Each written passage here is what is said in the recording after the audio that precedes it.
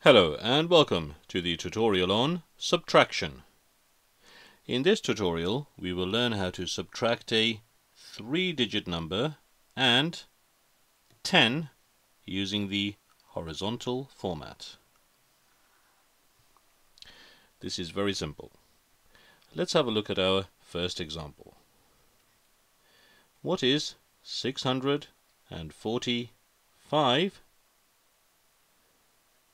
minus 10?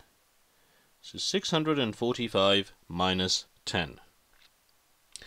Now let's have a look at the number 10.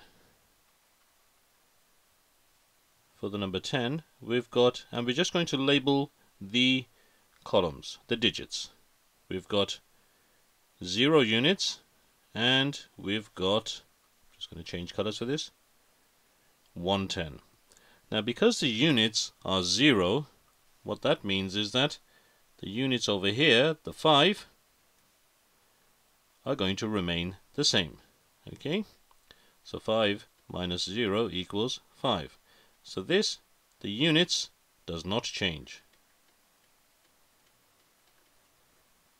Whenever we are adding or subtracting a number which ends in 0, that means our original number, in this case 645, the unit does not change.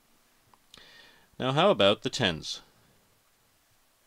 Well, we have 110 to subtract, and the number we are subtracting from is 4. So let's just draw the arrows over here. We've got 4 minus 1. 4 minus 1 equals 3. Okay, 4 minus 1 equals 3. Now how about the hundreds? Well, in this example, the hundreds also does not change.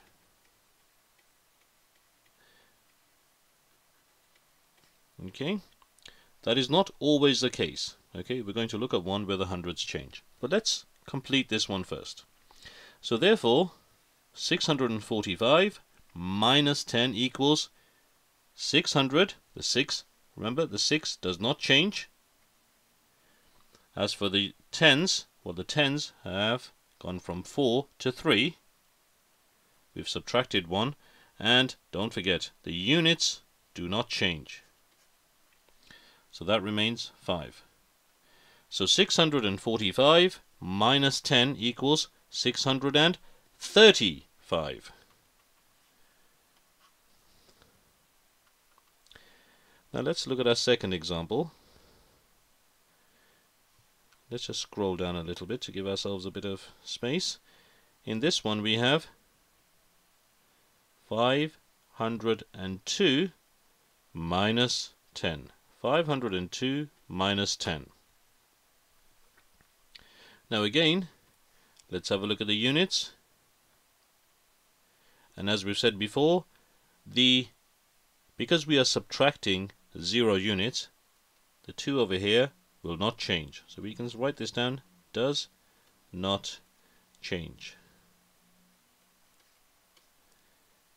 Okay, now we're on to the tens. We have to subtract 110. Now look at number 502.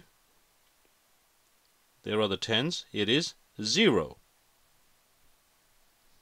So we have 0 tens. So therefore this would actually be 0 minus 1, which we cannot do. Now let's have a look at the hundreds. Okay, so what we're going to do is we're going to combine these two together. We've got 50 minus, let's just draw the arrows, 1. Okay, so we've got 50 minus 1. 50 minus 1 is 49. We're just counting back by 1. So in this example, both the tens and the hundreds have changed. So what is our answer? It is 490, and don't forget the 2 here does not change, 492. So 502 minus 10 becomes 492. It is these 2 digits which have changed.